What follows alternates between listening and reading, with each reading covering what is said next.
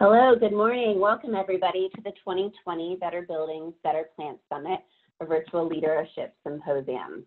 We want to thank you for being with us today. We have a really wonderful session prepared and some fantastic speakers, and I'm about to introduce in just a moment. Before we dive in, there's a few housekeeping points I'd like to cover. Please note today's session will be recorded and archived in the Better Buildings Solution Center. We'll follow up when today's recording and slides are made available. Next, attendees, you are all in listen-only mode. I know we had nearly 2,000 registrants for this session today, so we did have to mute the microphones. But if you do experience any audio or visual issues any time throughout today's session, please let us know by using your chat window located at the bottom of this Zoom panel. I'm your moderator, Sarah Zaleski. I'm a senior advisor in the Building Technologies Office of the Department of Energy, where I get to work on a whole portfolio of really exciting projects, not least of which is commercial zero energy and zero energy ready buildings. So I've been at DOE for about 10 years now, and this is one of my favorite areas to work. So I'm really thrilled to be working with and hearing from and learning from the speakers today. So today we're going to be using an interactive platform called Slido for the Q&A and for some polling throughout. So if you can please go to the link here for slido.com. You can either use your mobile device if you want, or you can use a new window in your internet browser. Today's events code you'll be prompted for is BB Summit.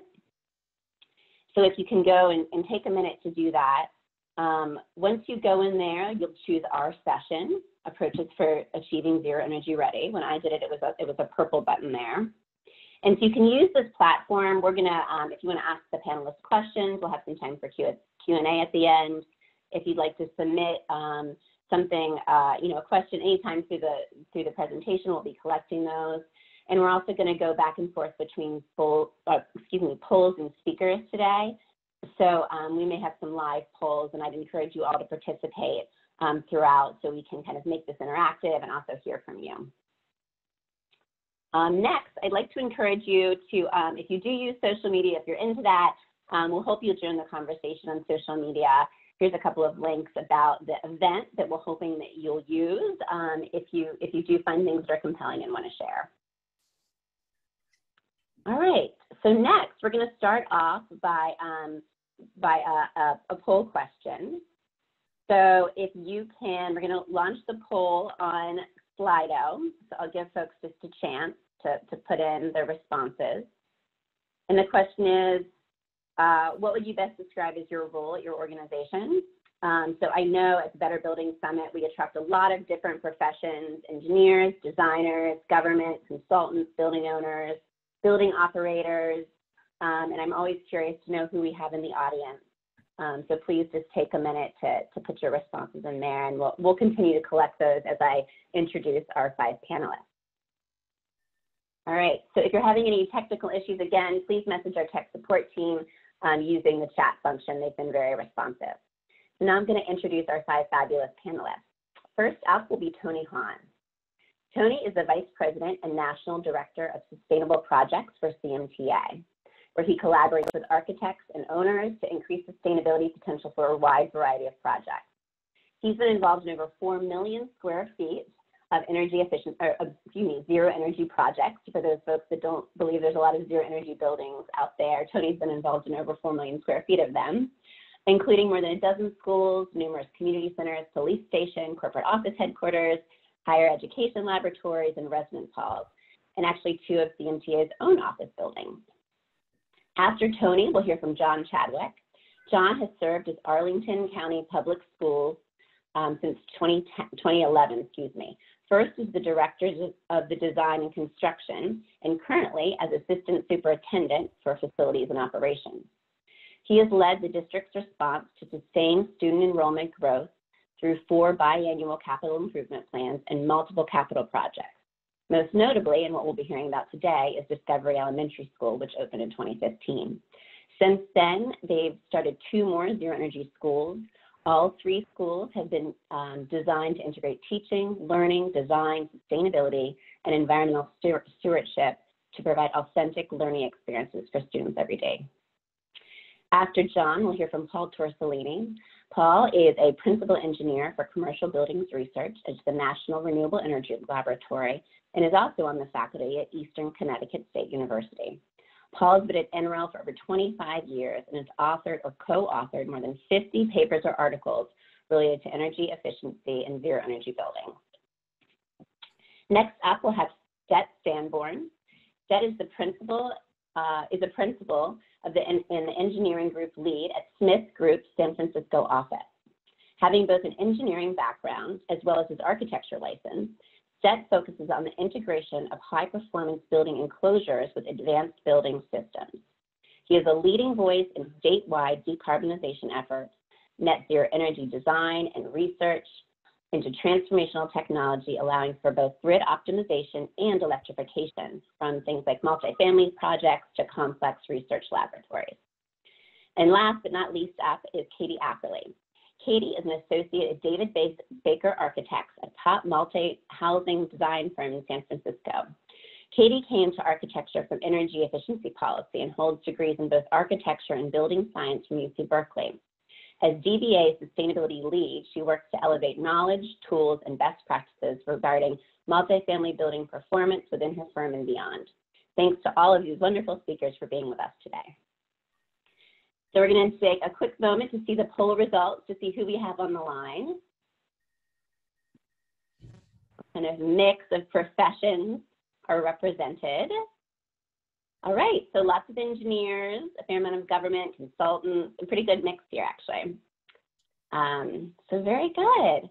So I'm thrilled that we have a lot of these folks here on the line today. We have some engineers, some architects, some building owners, and I think we'll just go ahead and dive in. So we're going to start by talking a little bit about zero energy. We're going to talk about zero energy more broadly, but specifically, we'll have a few case studies regarding zero energy schools and zero energy multifamily.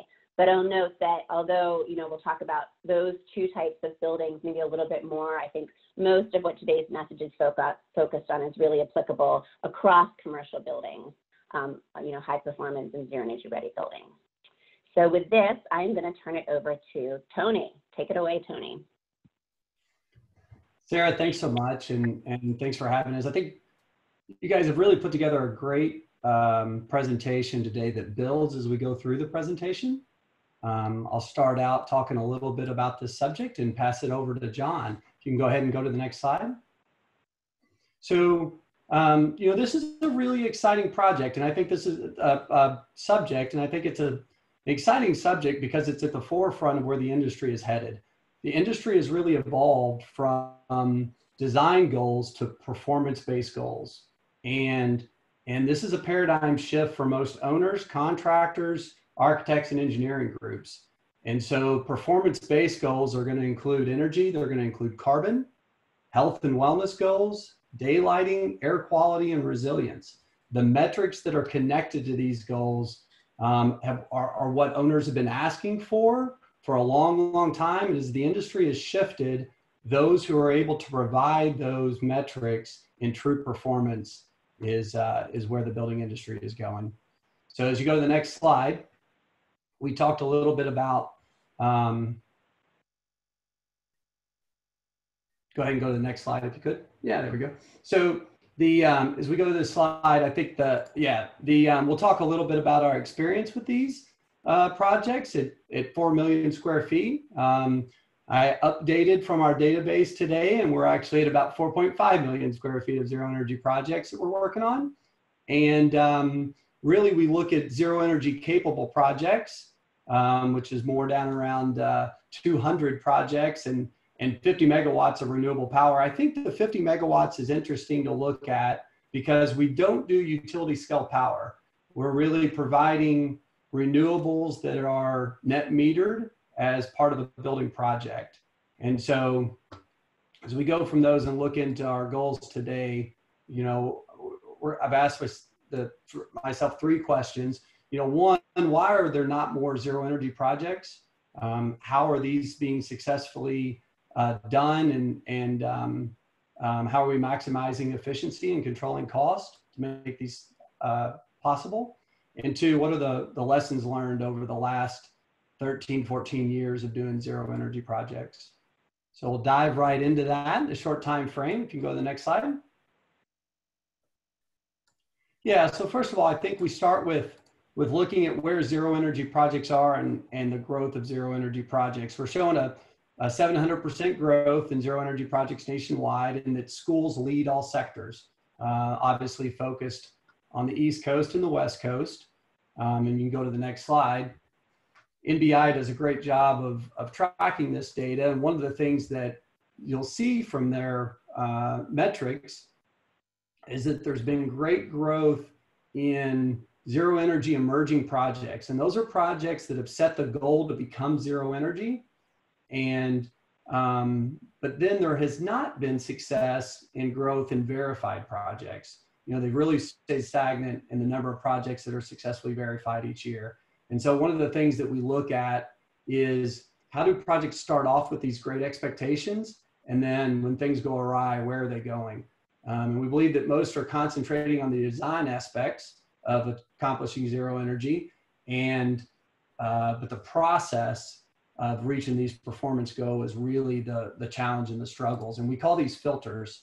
If you go to the next slide, we've got a graphic of those filters in terms of where the most common filters that pull out the zero energy success.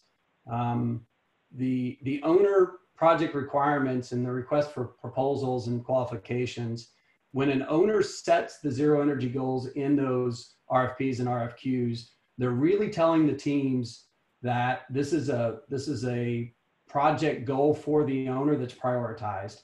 And that's huge. Coming from there, it can really drive the estimating and value engineering to look to not pull out and to cut the zero energy goal. And then it can drive commissioning and operations to pay attention to those components that really affect true performance. We recently saw a project in the DC area where we're in the beginning of design, and estimating comes in at schematic design and shows the project at 35% over budget, including the MEP systems. And when we asked where that overage was, it was because the project was zero energy. And so we were able to go through that and showcase those items that do not affect cost and successfully bring that back in. And I'll talk more about that in a minute. Go ahead and go to the next slide. John is going to talk specifically about our relationship and our growth in zero energy projects with his district. And I'll showcase some of the metrics here from his projects. You know, we really focused on HVAC and lighting energy reduction, and then process load reductions, and how that then affects the cost of the project and how it affects the cost and the size of the renewables. Also, Paul Torcellini is going to obviously mention the advanced energy design guidelines, and I can't help but note that this is where the Department of Energy and NREL really gets it right. They're going to look at the process holistically, and not only look at the design components, but then where are these things that that drive zero energy from successfully happening in those processes. All right, go ahead and go to the next slide. And then the metrics of John's projects, you'll see in Arlington that we've graphed those projects over the last 7-8 years, and the size of the project, the size of the bubble here is the cost of the project, and then the EUI and the year the projects were designed. And as you can see, it is possible to keep these projects under budget or within budget and successfully drive down the EUI to under a 70% reduction. Go to the next slide. So how do we do that? We really look at focusing on the performance-based goals and prioritizing those goals at the beginning. So we'll list zero energy, we'll list health and wellness and education as primary goals of those projects. And on the project I mentioned earlier, where they looked at a 30 to 35% overage in estimating on the project, we showcased that really the only difference in design on these projects were these items listed here: design charrettes, increased building modeling, increased team collaboration, and then post-occupancy support and exhaustive commissioning were the things that were added to the design. And none of those items had a construction cost. We were able to successfully show similar projects and how those projects bid from our database, and then able to bring the project back into budget in the estimating phase so that zero energy didn't get cut. We go ahead and go to the next project. I'll quickly talk on one other aspect, and that is really sealing up the building and the performance metrics of the envelope. On this project, which is the first zero energy school in Florida, you can go to the next slide. We wanted to focus on drastic energy reduction and the HVAC system and removing humidity from the facility. So we are over ventilating this facility above code, but we're doing it through the dedicated outside air system rather than air infiltration leaking into the building. So we set that as a primary goal. We looked at performance metrics and good building pressurization tests, set a 75% reduction goal, and then we were able to hit and achieve a 95% in the full testing of the project. And if you go to the next slide, I'll close up with what I think is an unbelievably great tool and a secret to doing successful zero energy projects. And that is pulling data from past projects, learning about the metrics of those breakdowns, and then using that data and applying it to the next project. So we do this in two ways. We've created a robust SQL-based database that tracks our projects. And then we use these on new projects and on renovations. Here we show an example in a new project. And not only are you graphing monthly how that building is performing, but you can also break out the plug loads, the process loads throughout, kitchen, elevator, things like that, and then HVAC and lighting loads. And this will let you see two things that are imperative. One, during month one, month two, month three, is your project performing in line with the energy model? You can't wait 12 months to determine you're not on target for zero energy. And secondly, in the bottom right-hand side of this, you'll see how you design that project and then how that project performed. So then digging into those metrics and applying that to the design of the next project has been a true secret. So let's go on and go to the next slide. I have to touch on Fauci as he mentions that models are good. They help us make projections, but the data is what's always trumping the model. So pulling from that data is going to be a great piece. And if we go to the next slide, we'll look a little bit on what we do for renovations on guaranteeing that projects are going to perform.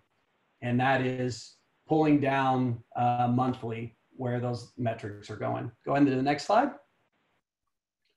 From the database, I'm able to quickly pull out. This took about 30 seconds. I picked new buildings under a 35 EUI, and I'm able to pull out the projects, the metrics, the costs, the addresses of 11.2 million square feet of EUIs on projects that are performing under that across all sectors and all building types. And go ahead and go to the next slide. And so on the renovations, we're tying our renovations in, but here's a group of projects and renovation factors. Go ahead and go to the next slide and you'll see this is pre and that's post to show the energy reductions and renovations. So we're in the process of pulling our renovations into our database now. And two more slides. The next one shows some of the best performing slides for these renovations on pre and post occupancy with a year of data. And I think what's important about all of these renovation projects that I'm showing is that there was no change in building envelope. There was no change in orientation. There was no change in fenestration, but really just a focus on drastic energy design and then commissioning that came internally from the group that had a stake in these projects performing as they were promised. And I think that's a great imperative and a lesson learned for getting projects to truly perform as well. And then the last slide, I wanted to touch on just designing for today's new normal. So, the push on health and wellness has been integrated into high performance design, but also building resiliency and flexibility. On the project John's going to talk a lot about, we went back and looked, and on a typical day for that project, you can bring this up live. The project is performance with a consumption in yellow and then a production in orange. So during these shutdown times, that project's been producing about 6 times as much as it's been consuming, with really drastically low energy consumption. So it's really helped on the resiliency and financially on those projects. So with that, I'll turn it over to John. Thanks so much, Tony. I'm going to jump in really quickly. Really appreciate the presentation. There's a couple of things that stood out to me. There was kind of an obsessive focus on EUI throughout your presentation. You talked a lot about the importance of, operations, maintenance, and learning from watching your projects after they're built, after they're occupied, and learning from them. And I was also really encouraged to see some of those numbers with all of the renovations that you've done and driving towards zero energy and zero energy ready. So really impressive EUI numbers in the teens and the low 20s for renovations. So those folks that think you can't do this with the renovations, I think those were some great examples. So we posted one more poll question for you guys to think about before I turn it over to John, and that is, what is the likelihood that your organization will be involved in building or retrofitting a zero energy or zero energy ready building over the next 2 years? So I'll let you all think about that, but I turn it over to John Chadwick to dive deeper into what the exciting things they're doing in Arlington County Public Schools. Thank you, Sarah and Tony. So if you could go to the next slide, please. So we are a school division and our focus is on students. So I always like to start off any presentation with a picture that includes students to remind everybody why we are here. Next slide, please. I'm going to talk a little bit about why we reached for zero energy on Discovery, what we achieved by doing that, how we got there and get there on future projects on a reasonable budget, and how we are continuing to reach for zero energy.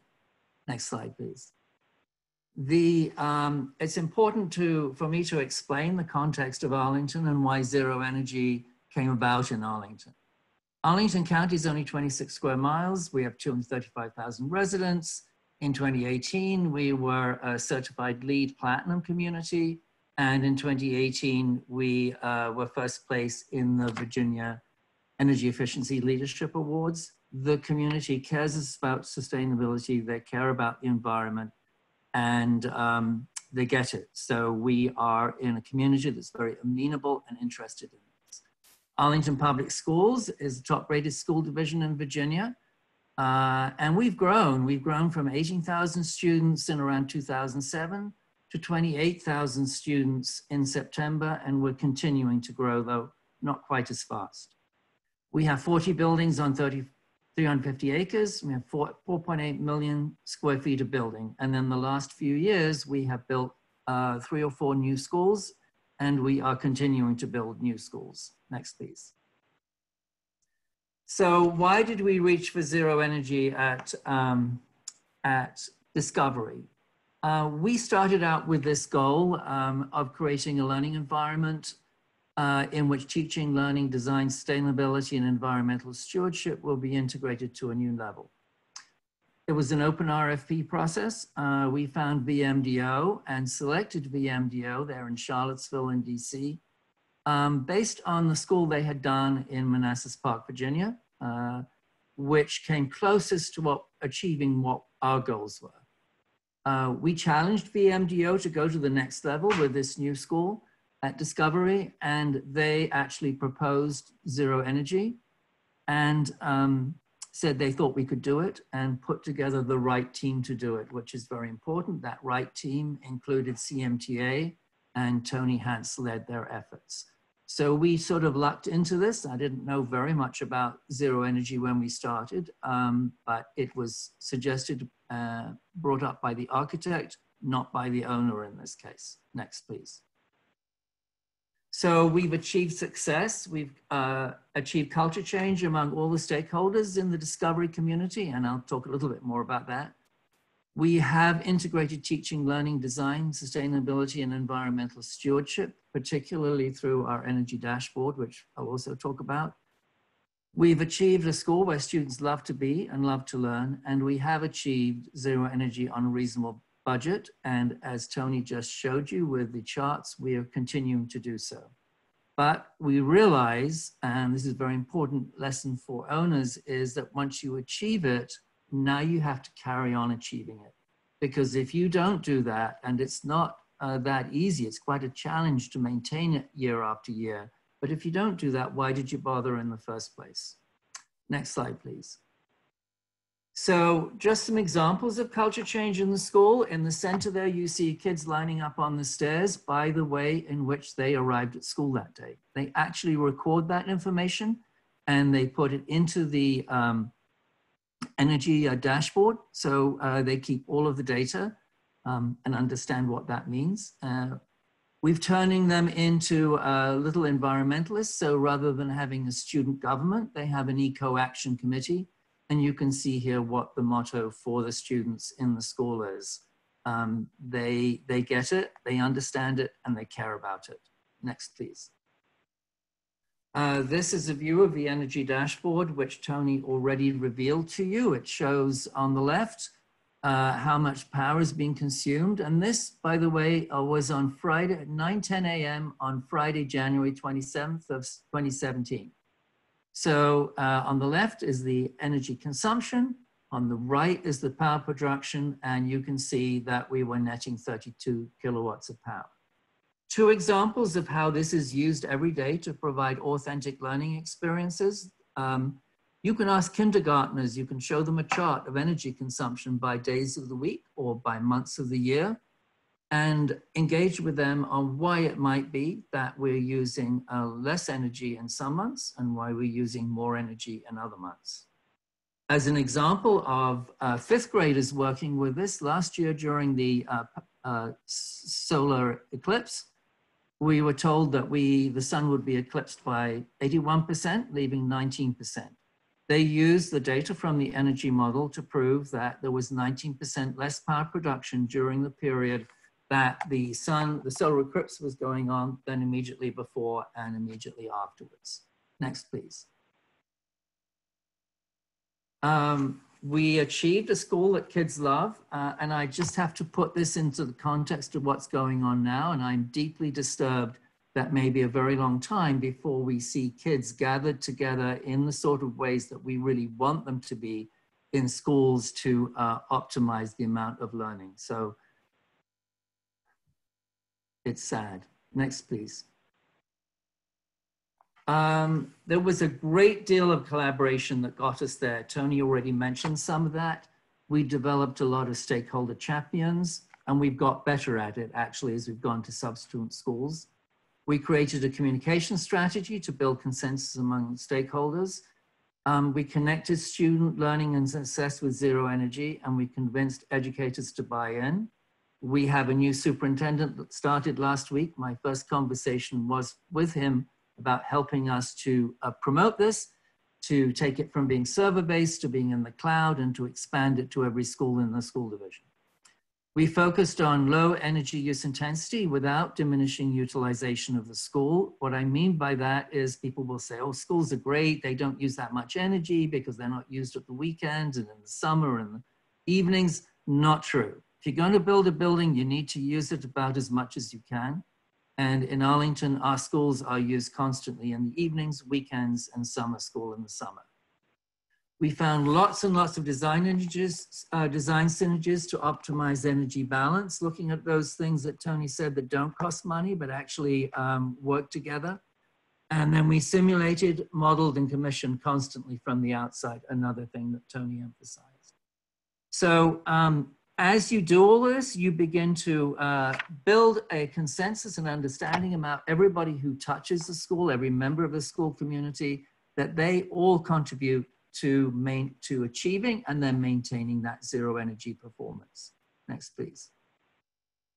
RFP requirements, it starts at the outset. This didn't happen on Discovery, it's now happening on every project that we send out an RFP for. Maximum EUI, on-site renewable energy generation to exceed the EUI with solar voltaic relays. Overall minimum insulation value, obviously thermally broken windows. Glazing percentage is really important. I've had people at USGBC gasp when I put a 40% maximum number in. But for us, that transparency into and out of the building, the lighting conditions are really, really important. We do not want to design schools that look like jails, because that's how kids behave when you put them in buildings like that. We work on air tightness, cubic feet per minute per square foot, really important. Distributed outside air systems, obviously, as Tony just mentioned. And then ground source heat pumps with dedicated outdoor air systems work for us in our climate.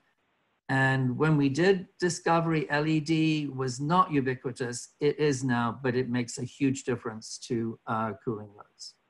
Next, please. Another aspect of getting there is to have an integrated project team. Now we know that you have to plan for zero energy or zero energy ready from the very outset. You have to write that zero energy or zero energy into the RFPs. You need to find a passionate, expert, and tenacious team. You also need to have a dedicated construction team that understands the quality needed.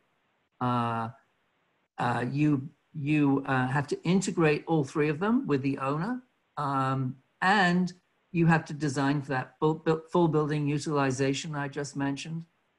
And you will find that your budgets will shift from some of the categories.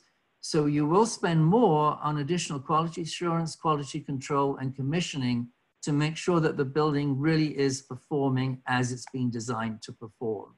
You'll have some savings in other areas, but this is one where you cannot cut money.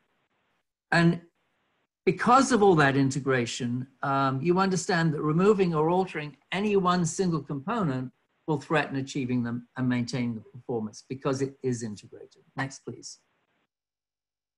On a reasonable budget, we started with energy goal at the outset of zero energy. We stated goals in the request for proposals. We select the right AE team, and we select a collaborative construction partner. But before adding those renewables, a zero energy ready building should cost no more than a normal sustainably designed building if you start from the outset and if you integrate every member of the team and the work that they do. We are now purchasing our solar arrays through a power purchase agreement, which we have for 9 schools, of which 2 are new. We are, through that, we are actually saving. We're paying a little bit less for that power than we're paying to the utility company, but our rate is fixed for 25 years.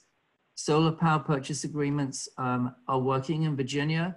They're in other states, but you have to look very carefully at the legalities around a public institution taking advantage of them. Next, please. So Arlington continues to reach for zero energy. On the left, you see Fleet Elementary School, which opened in September of last year, again by CMTA and VMDO. The solar panels are now working, and we're beginning to gather the data to demonstrate our energy for the first year, and we will go for certification when we're able. In the middle there is Lubber Run Community Center, which will be completed this summer. That's also by VMDO and CMTA. It's zero energy ready, and we are pushing our colleagues at the county to get that solar on the roof. And then under construction on the right is the new elementary school at the Reed site, which will be completed in August 2021. Also, already we have a solar power purchase agreement in place for the solar arrays on that building. And we are on schedule to complete it in August of 2021. Next, please. So that is a little bit on the story for Arlington, and I'm going to pass it over to back to Sarah. Thank you so much, John. Such a compelling story. I'm so happy you were able to share it with us today. I know sometimes I've heard people question if building a very high performance building would come at the cost of occupant comfort potentially. And I think you've really shown that not only is that not the case, but it can really enhance the occupant, in this case, the student experience and their learning experience, most importantly. So thank you so much for sharing this with us. And great to know that it works so well that you're continuing and you're making it more of business as usual in Arlington. So that's wonderful. So I'm going to just turn quickly to our second poll results. So we asked what the likelihood of your organization building a zero energy ready building in the next 2 years, and it looks like we have a group of folks involved and hopefully a lot of more zero energy buildings in the next few years. So that's great to hear. And in terms of guidance on how to get there, we've heard some great tips from Tony and John, and I'm about to turn it over to Paul to talk more about some of the resources that DOE and other organizations have been behind to really kind of show pathways of how to go about achieving zero energy from both a programmatic perspective and a management perspective, as well as a technology perspective. So with that, I'll turn it over to you, Paul. All right, thanks, Sarah. Yeah, a lot of the work that Sarah and I have focused on is working with many of the panelists through the Schools Accelerator and really learning from them and what the experiences are, hearing what the barriers are, and trying to think through those. I'm scanning through some of the questions during the previous presentation. A lot of those are similar questions, and we hear these over and over again, and we'll see if hopefully some of these resources help capture that. So next slide. Next slide. So Tony had mentioned this earlier. One of the places that we've captured a lot of these processes is through the Advanced Energy Design Guides. Really, we talk about the definitions, the processes. There are different definitions for zero energy, and those are changing and evolving as we get better understanding and even better data. You know, right now, really it's about a balance between how much energy the building consumes and whether we can provide that energy with renewable resources. We're very quickly moving towards looking at some time of day dependencies on that in order to even further reduce the environmental impact of buildings. But the design guides provide some of that. They provide solution sets by climate zones, realizing that there are differences. They're really designed for architects and engineers. We provide guidance on strategies, whole building integration approaches, as well as recommended energy targets. And one of the things that we have found, especially from the owner perspective, is that setting energy targets is really important. If you do nothing else, put energy targets in the RFPs going out to teams and ask the teams, even very simply, what kind of energy performance are you expecting out of your buildings, even without setting necessarily a threshold. But these are the energy targets we feel that on the efficiency side, you really need to get to be able to call yourself zero energy ready. That is so energy efficient that renewables then can make up the remaining of the load. We mix that with real performance data from buildings. Tony talked about some of those case studies. Discovery School is in the K-12 version, and getting those achievable targets. We currently have 2 advanced energy design guides out there for K-12 schools and small to medium office buildings. And we are working on multifamily to be produced this fall, released this fall. Next slide. And so here's just a kind of a background. We started with 30% guides, moved to 50% guides. You can see the different types of spaces that these guides were designed for. Each of these had modeling done so that by the national labs to show that the pathways were achievable and that the EUIs were achievable, and then match that up with case studies of actual buildings that kind of hit those EUI targets. And like I mentioned, we've had 2 zero energy guides now published. This is a very popular download from the ASHRAE website. It is really put together by a team of folks representing some of the major professional societies that you see listed at the bottom of the screen here. And it's really an industry partnership with DOE and the national labs. Next slide. You can get copies, hard copy versions also. If you would like a hard copy version, there is a cost from ASHRAE associated with that. And I did not put on that slide, but ashray.org/AEDG is where you can find these. The bulk of the guide is made up of how-to strategies involving things like site planning, envelope daylighting.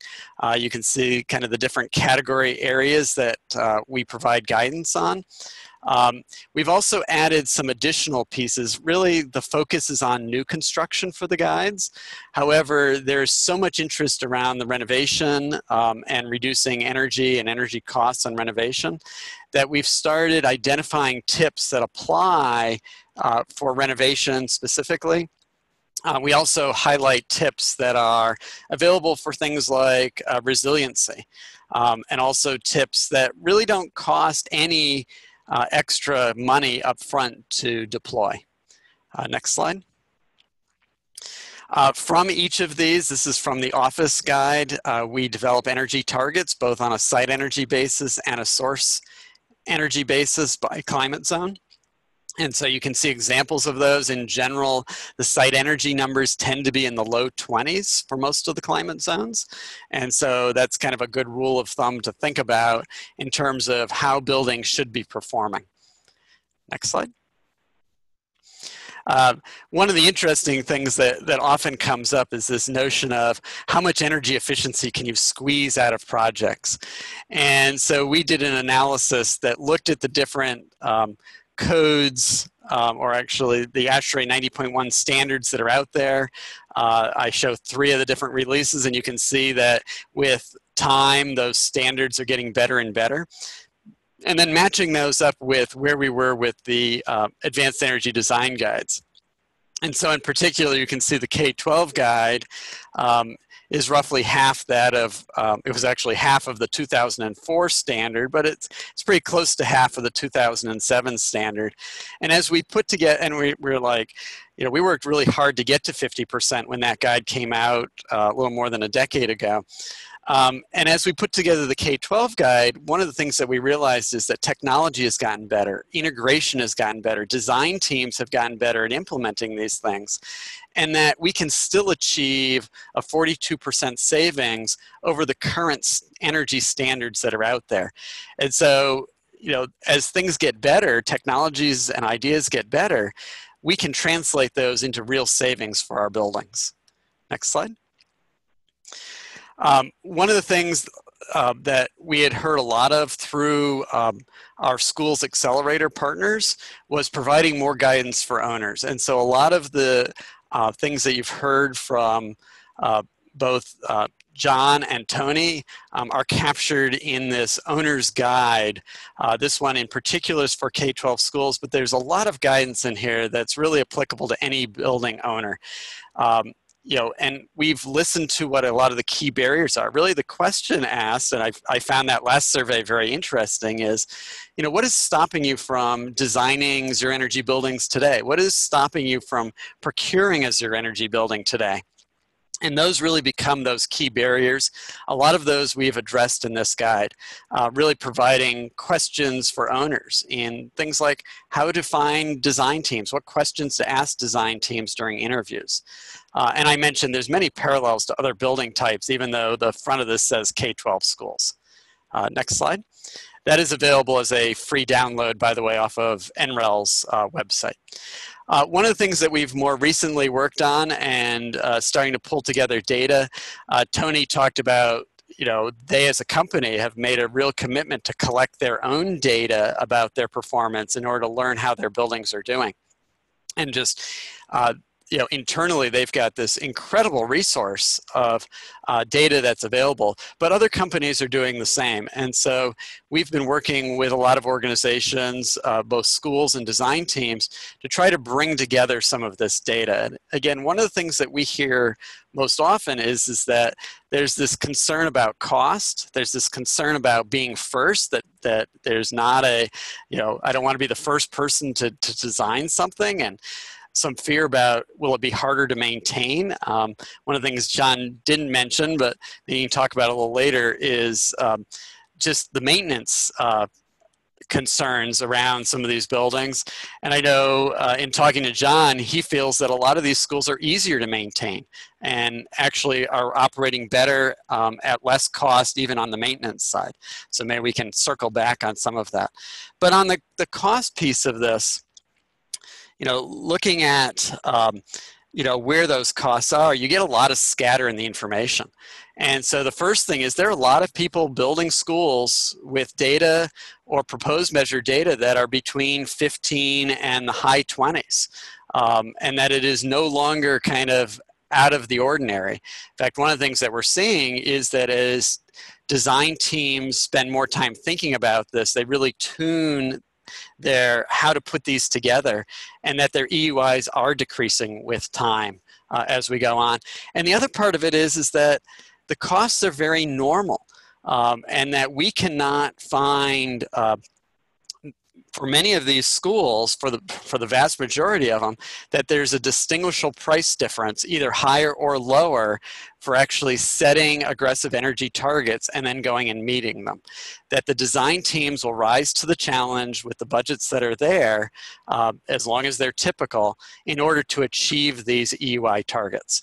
And so at the end of the day, there's really little evidence that these buildings are costing more.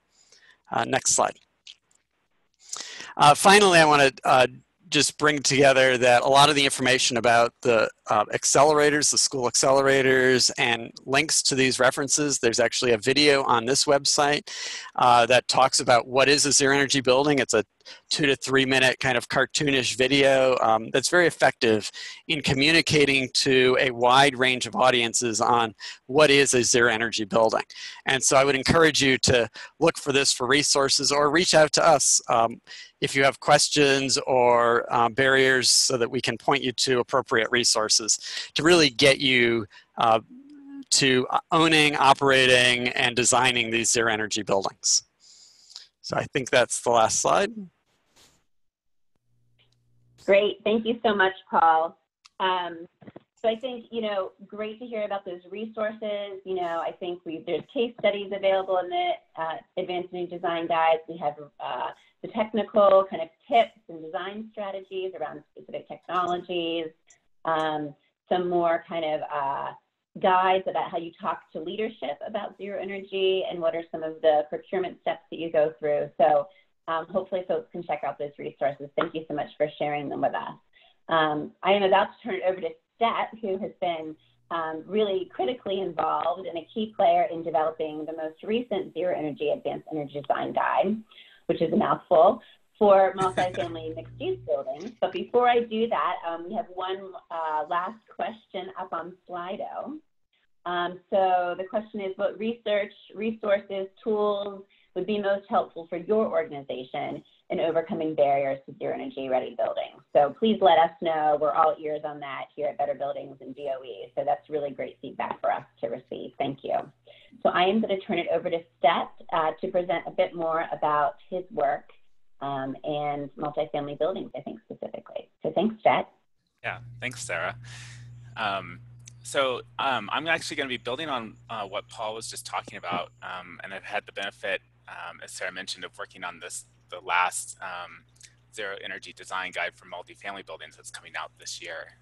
If we go to the next slide, what I really want to do is start to share some of the information that's embedded in those guides. There's a lot of value, and it's an incredible resource. So I just wanted to share some of the tidbits that have been coming out through our sort of exhaustive modeling process and workshops with professionals for the multifamily guide. So if you go to the next slide, for those of you who work in multifamily, you probably already know this. It's all about hot water. And this is where this design guide is quite a bit different from previous design guides. So small office and the K-12 schools. Really, the crux of this one is looking at the building type of multifamily. And if you go to click to the next slide, really when we start to see apartment complexes or condo buildings that go above 5 units, all of a sudden you start to see that domestic hot water is a third or more of your energy loads. And so there's a lot more attention in this guide on how to achieve zero energy via hot water than there have been in previous guides. Next slide.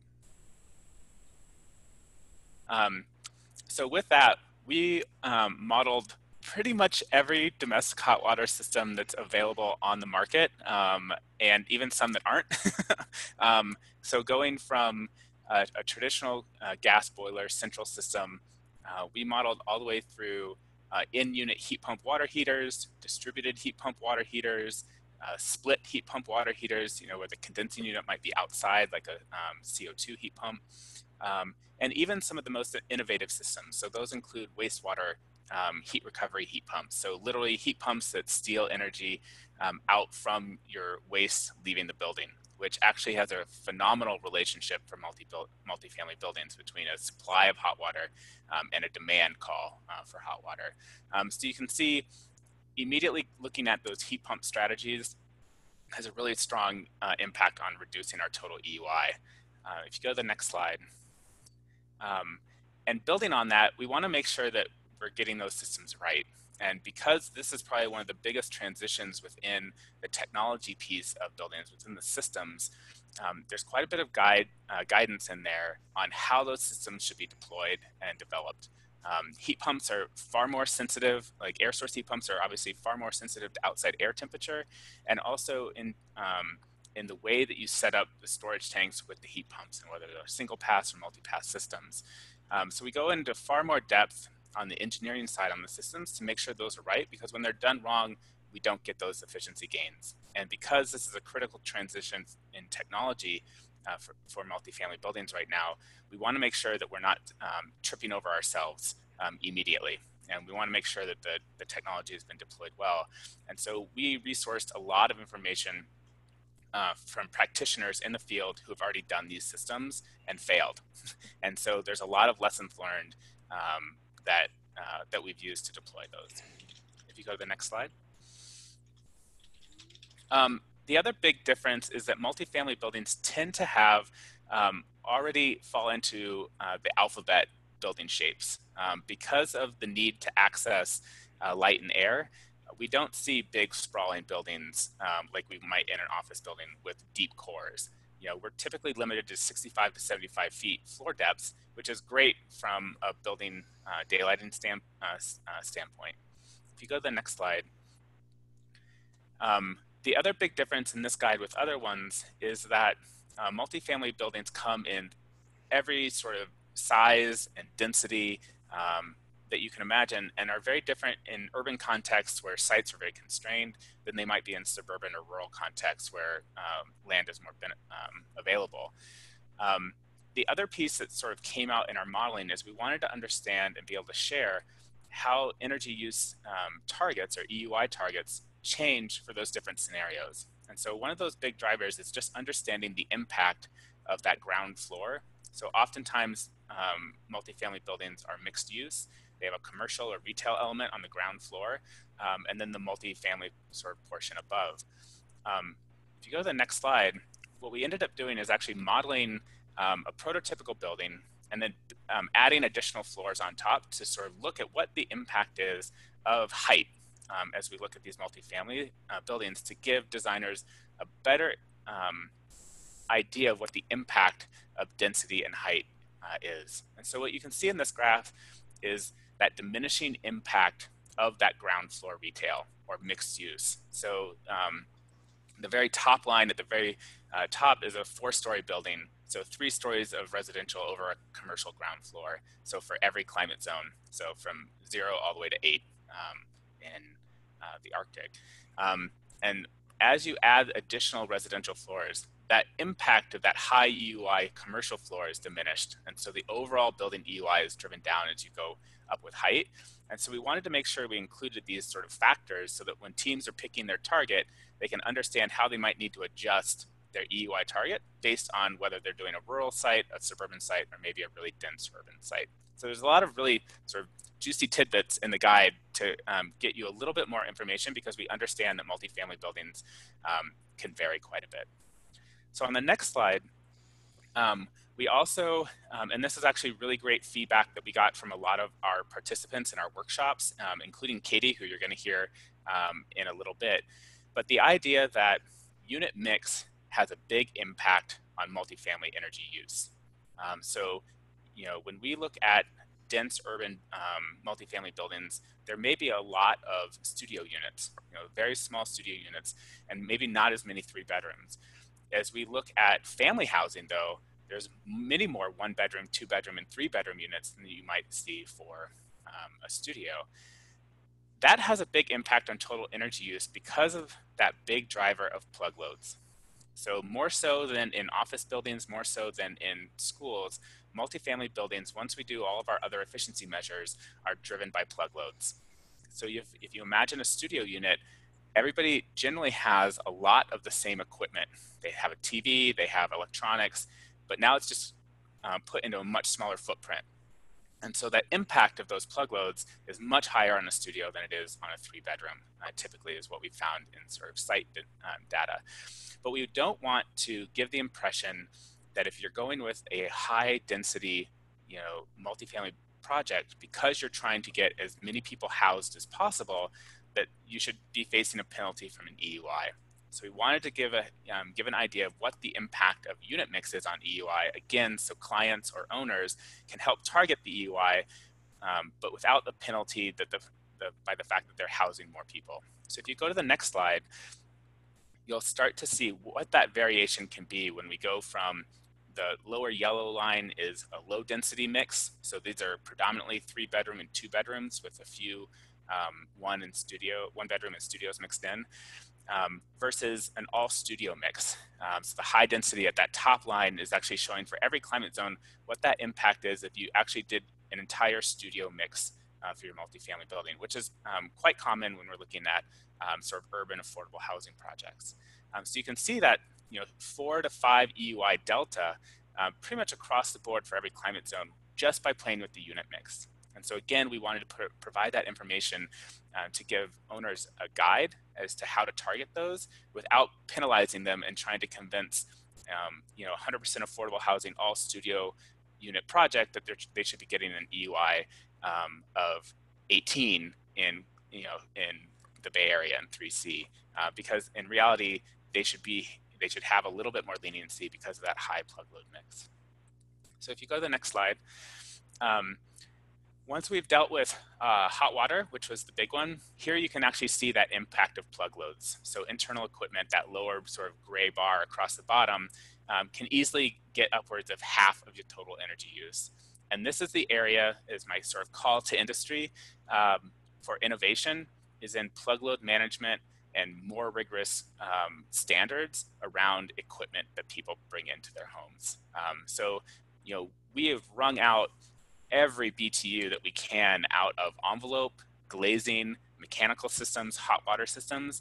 And now you can see this sort of holy grail at the bottom is really a lot of advanced energy needed on the plug load side.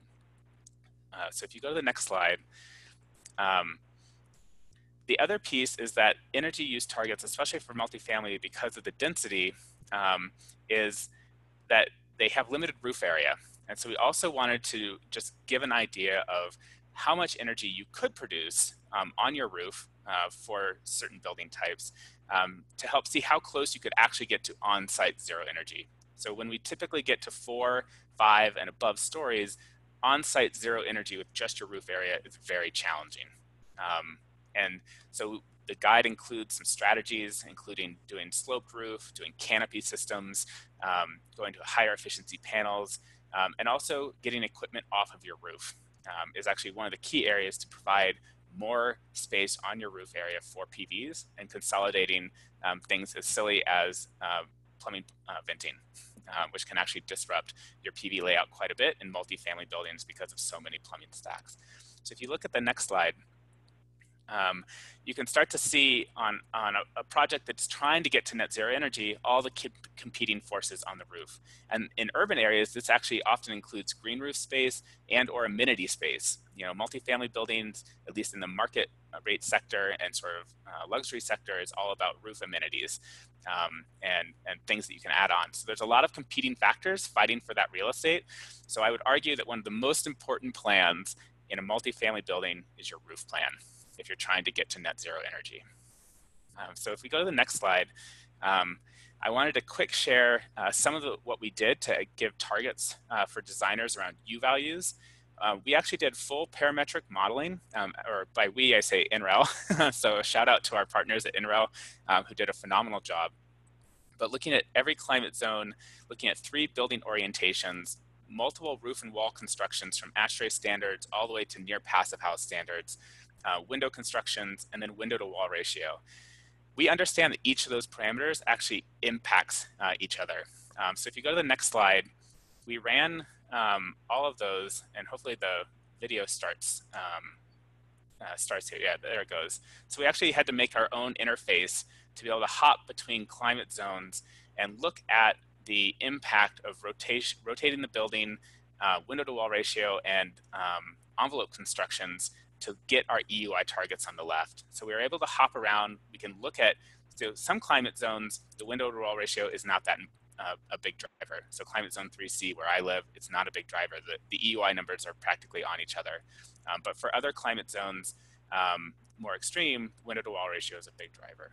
So anyway, we had to develop an interface just so we could understand those interrelated elements for different climate zones. So on the next slide, we did the same thing with mechanical systems, and I won't spend too much time on this, but looking at each climate zone, we looked at probably 6 different mechanical systems to find out which one, again, pushed that EUI the lowest, and those recommendations are included in the guide. Next slide. So at the end of the day, all those strategies from envelope to hot water systems to building enclosures, orientation, all fell in together to provide these guides, as Paul mentioned, that have an EUI target that we think is very reliable and repeatable. So we were actually able to achieve numbers lower than this through our modeling efforts, but we actually think that these are really responsible targets for each climate zone for multifamily buildings to be considered a net zero or near net zero. Next. So our big takeaways here, it's all about hot water heating. So love your heat pump, and we have suggestions for almost every climate zone. Unit mix does impact your the EUI targets, so you might need to adjust those. Building height as well, and window to wall ratio can impact the effectiveness of your opaque wall R value for certain climate zones. So there's a lot of information that we teased out of the data to hopefully make this guide really useful for both owners and designers. And I think that's it for me.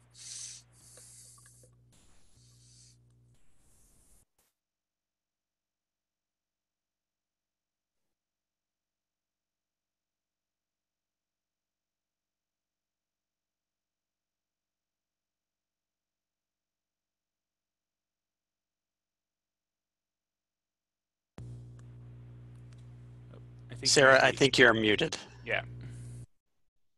Thank you. Sorry about that. I was just saying thank you, Stet. It was nice to get a little preview of the AEDG coming out later this year on multifamily buildings and some of the unique aspects to be considered, and a lot of the impressive analysis that's there that hopefully people can not have to recreate the wheel, but take a look at some of that analysis and put it forth in their projects. So thank you for sharing that. So thank you also for those folks that weighed in on the 3rd poll. Looks like we have a lot of responses, so I won't try to pretend to read those right now, but we will take a look at those after the presentation and integrate that into our planning going forward. But I want to introduce our final speaker, Katie from DBA Architects, who's going to talk a little bit more about zero energy design and buildings and even share a bit of a case study with us. So take it away, Katie. Great, thanks. That was awesome, Stet. That was the first time I was hearing some of those results too. You can go to the next slide. It's great to see some of that work when you really look at the density, how that impacts EUI. So we're David Baker Architects, located in San Francisco, Oakland, and Birmingham. Next slide. We do housing. Next slide. I usually have control over these. Yeah, so we're known as sort of excellence in housing, and that's really our wheelhouse. We do some hospitality as well. And I just wanted to kind of give some perspective of just some transparency here. This is our portfolio going back a few years and including unbuilt projects that are in working drawings that have been modeled. We have a whole bunch more that have not been modeled yet. And to see some of the trends. You know, these are modeled numbers. They're not predicted. I mean, they're not real performance. The real numbers are probably several points higher. but you're seeing two things. One, how low overall our EUIs actually are in the sort of the grander scheme of things. And again, just how much more important that kind of operational side is to meet these predicted performance numbers. And then the other trend is the shift to all electric buildings. Next slide. We have three kind of feature buildings that have driven this trend. One, our first all electric building that opened a few years ago, was our first central heat pump water heating project. The project I'm going to be presenting today is the second bubble, which is a 6-story attempt at zero net energy. And then we also have a zero net energy hotel in our portfolio. And the only reason that number is not 0 is because it was a part of a block of a mixed use block of development. And the ZNE part was a convenient border that we drew around the hotel. So it's all very, it's interesting, our experience with this question of how you achieve ZNE, how you define it. Next slide. This is Coliseum Place. It was, it committed to being net zero for funding purposes, and then actually dialed back to a lower offset commitment. Next slide. It's located in Oakland, near the Oakland Coliseum. And before I kind of jump into that project, I wanted to take a step back and offer this perspective and this layer of the relationship between housing and climate change. Buildings and climate change, you know, there's a, especially in this forum, a ton of focus on energy, but we're also, you know, I think well versed in a lot of the other kind of resource streams, focused on emissions reduction overall, renewable energy. We thought maybe a little bit about ecological impacts. Next slide. When you start talking about housing, there are a whole host of dimensions that intersect the kind of standard, you know, parameters we're designing toward when we think about a high performance building. And it's funny, it's like in very real ways, if you become too focused on a singular goal, for instance, you know, meeting 100% of your energy use with on-site PV, you may be making the problems of climate change harder to solve as you're solving them. That's the trick with housing that I really think is true. So for one clear example is what Stet already mentioned, this tension between density and providing dense housing in sort of urban centers and all of the kind of climate mitigation benefits of that. But there's human dimensions too, and I'll sort of touch on some other things that are important not to are important to remember as you go through. If people, for instance, if you know, if people feel unsafe in their homes, if they're not able to shelter in place during an event, if they have to be displaced, if there are comfort, isolation issues, then that puts a strain on our ability to meet this challenge. Okay, next slide. And that is why I kind of have started thinking about zero net energy as much more of a powerful process than than kind of the technical specificity of the goal, although that's very important. What I've found to be really powerful is a goal like ZNE is something that is a strong vision that drives decision making in a way that is very different from the way we usually make decisions. In California, we have this, you know, we're blessed with this very ambitious energy code that has driven a lot of transformation in the industry. But when you come to decision makers in the design process, what I've noticed is that decision making is still all about what is the easiest, perceived cheapest and easiest way to comply with the code. And there isn't the same sense of starting with a goal that makes sense to the value of the owner, to the long-term thinking of the owner. And what the slide really shows, I mean, I put it up not to kind of dwell on the details, but to show the principle that to meet code here, to bring your baseline design to 0%, there are a number of measures, and they're listed here by our energy consultant from kind of efficiency first down to renewable energy. And you can see a lot of the low-hanging fruit don't quite get you there. And the remaining items sort of point to solar thermal and to offset a hot water system as being kind of the most attractive solution in terms of cost. That's what we tend to see, and it's kind of reverse of what you would hope, right? You'd hope the investment goes into the envelope, maybe. Okay, next slide. So on this project, Coliseum Place, one really strong, I think, asset to it was that it started off with a very strong vision about being a high performance building. Next slide. And that high performance had two sides of the coin, right? It had the it had some architectural expression of it being a zero net energy building with a big exuberant PV canopy and a shade screen on the southwest facade, and a simple geometry. And so we had an interest in expressing that in the building, but we also had a really strong interest in meeting the kind of social needs of the community. So really keying into architecture that connects people to each other and to nature as much as a building like this can. Next slide. This is just another section showing that central core that connects open space and active living and community space. Next slide. And so I'll you know, as an alternate to the first slide I showed, showing the kind of decision-making process with the Title 24 Energy Code compliance, this chart is supposed to represent the kind of alternate way of thinking about your building. If you can characterize, you know, the full building, where the loads are, what your baseline EUI is, you can identify what the opportunities are and what the payoff is of addressing those opportunities. It seems kind of straightforward. It seems like something I've heard and taken for granted for years in kind of green building industry, but it's surprisingly something that we actually don't get to do a lot of in our multifamily projects, in part because the projects are complex and in part because the tools that we're given don't point to it. Takeaways from this chart include, you know, what Stet has already kind of shown us, the relatively small impact that envelope and HVAC systems might have in the climate that we're dealing with, the relative large impact of plug loads on the building, and then the big opportunity, which is central hot water. So this is a baseline showing a building that's already moved from a conventional gas to an electric system. And in a couple of slides, I will show what the one step further that we took in this particular project to bring the loads down even further. I did want to take a little bit of a sidestep to note that the plug loads is a little bit of an elephant in the room. It's something I'm not going to talk much about.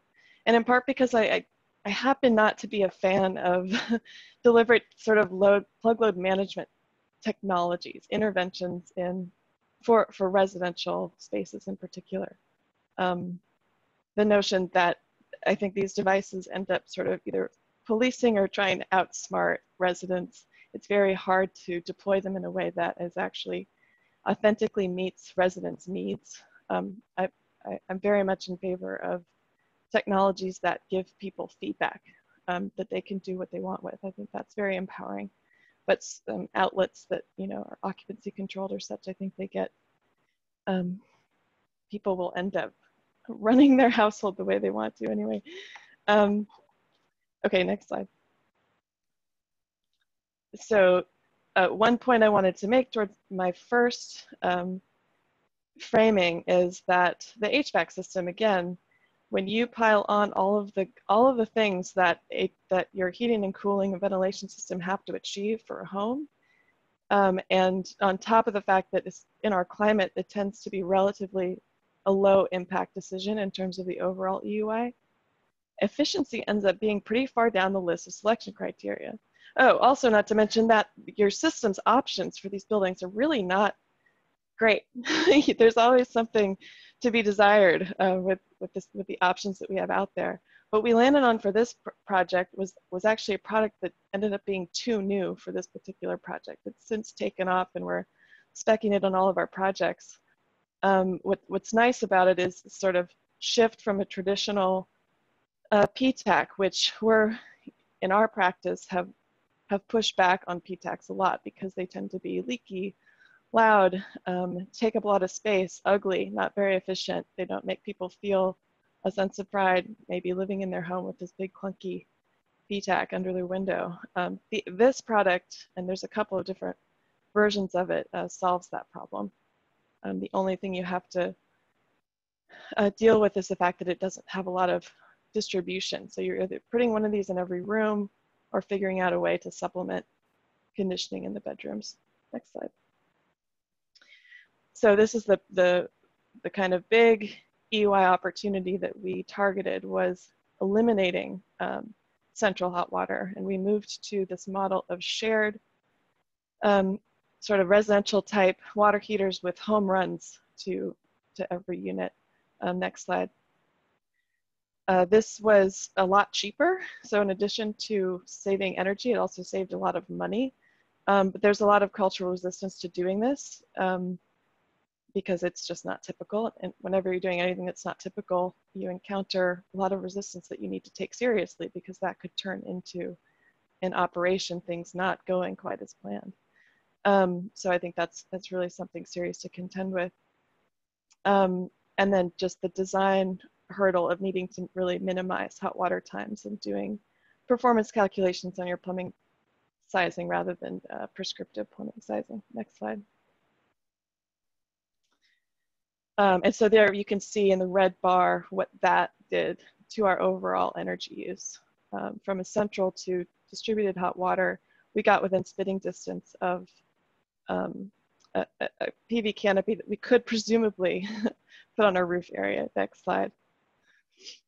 What we ended up with when it comes to actually meeting ZNE was a really interesting lesson learned. It was a windfall, and also there's a major barrier I'll try to explain. So a typical kind of just roof mounted PV array would have offset, and will offset, that's what our final design is, about 40% of the total building loads, which ends up being about 100%, a little bit less of common loads. If the owner had invested in a large exuberant canopy, a lot of structural steel, we would have gotten up to 70%. To get to that 100% offset, that would have meant putting structural steel in the parapets and actually extending the canopy over the building, over the property line, which seemed to bring more risk than benefit in terms of that detailing. So try to do the bottom line sort of quickly here. Because of the federal tax credit and tools that we have in California to shift your assumptions of the residents' utility costs to their rent, the owner actually had a lot to gain from doing a PV canopy that primarily offset the residents and not the common loads. So that was the trade-off: a smaller array offsetting the common loads, a larger array offsetting the residents, that yielded this big financial return for them. And while that financial return was real and the larger array would have been cheaper, the return would have come outside by mechanisms outside of the construction budget. So as a construction item, but a budget item, this particular owner was not keen on $1 million cost item that put them at risk of going over their cost containment limits. So it was a really interesting scenario that made me think a lot about how we can remove some of these barriers to integrating PV onto affordable housing projects. Next slide. I want to finish off with just a quick other side note of, again, not getting too focused on a singular goal. I noted my low overall EUI numbers in our portfolio. And one thing that should also flag for people is that, okay, maybe we should be also looking at embodied emissions, because over the next 10 or 15 years, our sort of pencils down moment, the operating emissions reductions that we're targeting might be quite comparable to some opportunities in materials. And so I can't help myself, and if we're talking about zero energy and decarbonization, of mentioning this one lesson learned. Next slide. So next, actually, if you, how you do it, I'll do this, it's fine. It's sort of an animation. So go through the next slide. So here you see, yeah, that's fine. You see there a jump from going all electric and eliminating that central hot water. that makes this huge impact on site emissions because eliminating fossil fuels. Okay, and then continue to the next two. So that baseline was just the carbon in the concrete. This is a wood frame building. There's one layer of concrete, but the embodied emissions are so potent that doing an achievable cement replacement, the specs that were in the previous slide, would have had this level of reduction, which is, you know, over 10 years, almost equivalent. Going into the future, still a kind of order of magnitude similarity. So that was really eye-opening for me. It's obviously a both and, but we can't sort of be, we sort of need to keep our eyes open of all the opportunities in housing that that can yield results. Okay, next slide. I think that's it. Just so, okay, so sorry, I forgot about this slide. Moving the practice forward again, I think Z&E is more about the process in my experience, what I've been focusing on. And so in terms of working with partners, moving from compliance thinking to whole building and life cycle thinking in your energy modeling scope and consultant selection, that becomes really important. Similarly with engineers, having the experience of doing some of these more emerging heat pump systems is useful. Waterproofing consultants become building envelope performance consultants. I didn't focus on the envelope much, but the key with envelope in our area really is focused on commissioning that envelope and making sure that the insulation and the air sealing is well done. And so doing testing as a part of our standard Green Radar scope was just something we started writing into all of our RFPs, regardless of what certification the owner wants to do. We just sort of sneak it in. And then again, the structural engineer and how engaged all consultants are really in focusing on the big picture. Okay, thank you. That's great. Thank you so much, Katie. It was great to dive a little bit deeper into one of your specific projects. So I want to thank all the speakers again. We do have about 10 minutes left, and we're going to transition over to our final piece of today's session, our live Q&A. So thank you for those folks that are using Slido to submit their questions. We've been keeping track of them and noting them down, and I'm going to try to get through a couple of them right now. So there was one question about who bears the risk of zero energy building performance. So as this becomes more of an industry standard, who's on the hook if the building doesn't perform as zero energy, doesn't hit the zero energy mark or whatever performance mark there is? So do any of the speakers want to take a quick shot at some ideas here? We'll try to keep the answers pretty quick so that we can get a couple of questions in.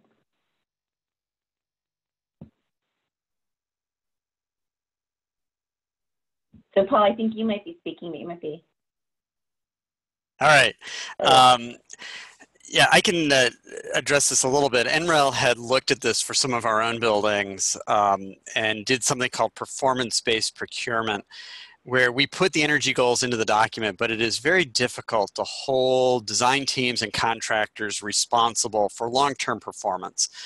But what we did do was held them responsible for meeting an energy target and outlined what that meant at the day of occupancy for the building. At that point, it's then up to the owner to try to maintain that. I think long-term, there are some programs, a couple existing and coming down the pike, that help kind of with the verification of zero. And really those are things to help the owners with those things. But ultimately, the design team is accountable to at least the point of turnover of the building to give it that potential. But there is a contractual mechanism to make that work. And then it's the owner's responsibility to operate it accordingly. And so there's a little bit of a mix, but it's very hard to cross that boundary. And we have some resources that have discussed that over time. I'll add in that I made a quick comment in response that I often get this question actually from owners. And I likened it to the same question we got 20 years ago on LEED. And everyone was worried that all these lawsuits were going to happen because projects did or didn't achieve so many points in the LEED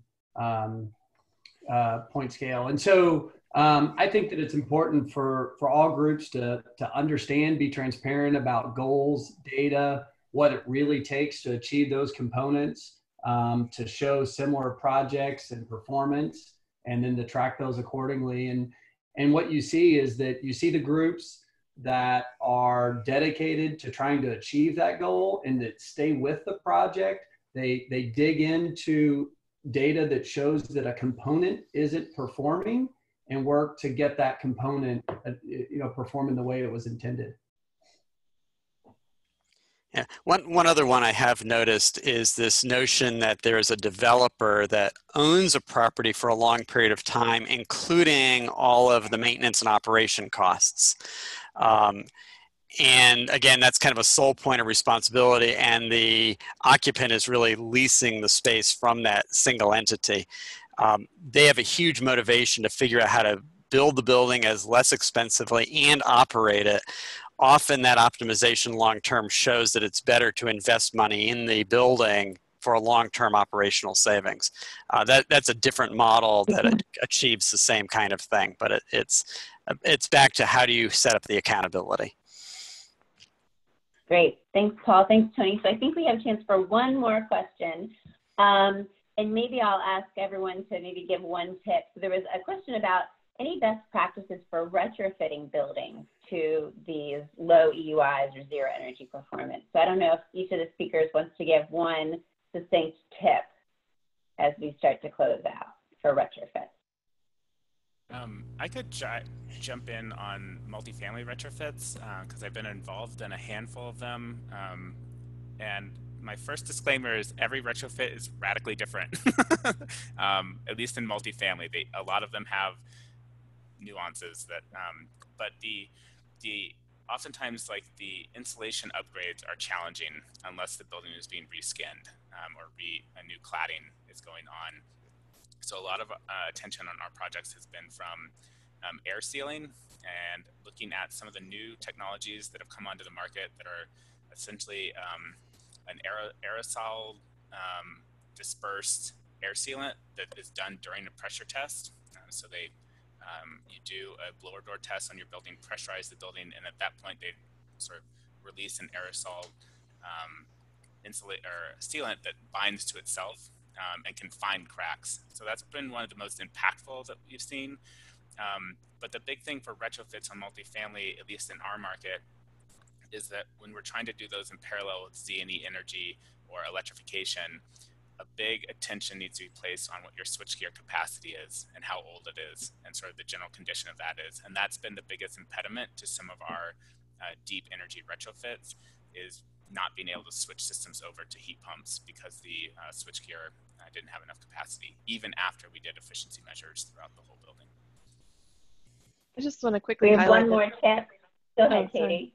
Just that there are some programs and demonstrations that are happening right now. So hopefully industrial products on the market for kind of rapidly deployable prefabricated envelope and HVAC components that can hopefully solve this question, although it is a big effort to get there.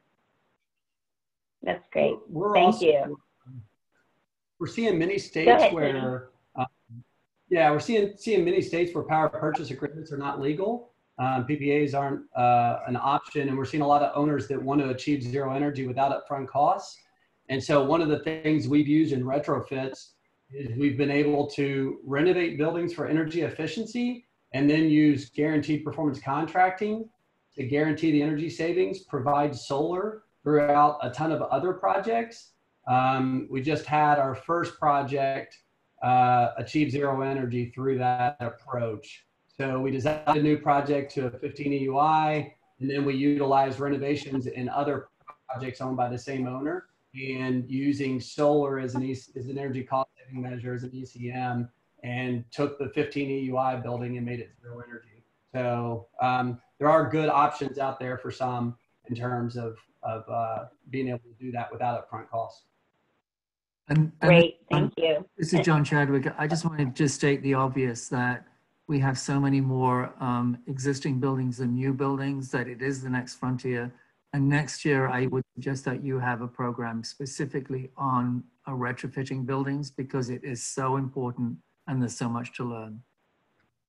Yeah, Well, thank you all again. I know we have a hard stop here in just a few seconds. So I just wanted to throw up some of these resources that were mentioned today by our speakers, as well as some of the organizations that they represent. Wanted to get a quick plug for the Better Buildings webinar series. So we are going to be having many more kind of impactful presentations throughout the summer and then continuing into the fall, I know. So maybe, John, that's one of the things that we can queue up for a future webinar, if not next year for this summit. But I just want to thank the presenters one more time today. Here's everyone's contact information. Thank you to the attendees for joining us today. And I hope you guys enjoy the rest of the virtual summit. Thank you. Thanks, everyone.